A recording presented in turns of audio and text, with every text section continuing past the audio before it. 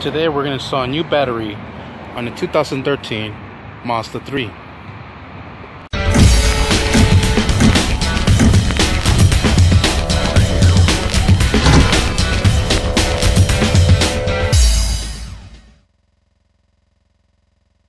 Alright, first thing you're going to do is pick up the battery and sit it right into the battery bay.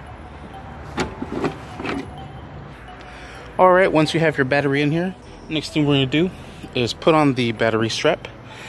This goes just like this. And we'll put the two nuts that we took off right in here. And the tools that you're going to be needing to get this job done is going to be a 10mm socket. So let's go ahead and tighten that up. Alright, once you have that secured, we're going to go ahead and remove the positive terminal covers. Put in the positive terminal, and we're going to remove the negative terminal. Oops. It's pinched on, so I'm going to have to remove this battery clamp first and then remove that. Alright, once you have that cover removed, if yours comes with that, we'll remove the other one and then we'll put in the negative terminal.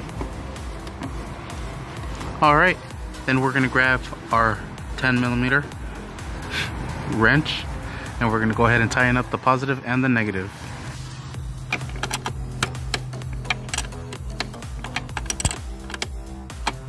Alright, positive is nice and tight. Go ahead and tighten the negative.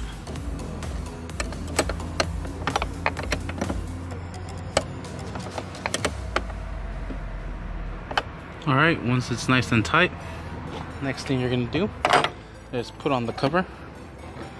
Cover goes up just like this in the angle, and it slides right in there, right through there. Alright, and then gauges in here and on the side.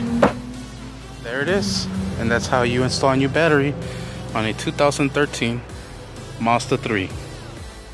Let's go ahead and give it a try, see if it's working.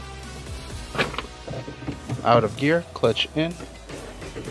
Boom, there it is. Sweet. Thank you for watching. Please like and subscribe. Don't forget to hit that bell. All right, let's get out of here before we get kicked out.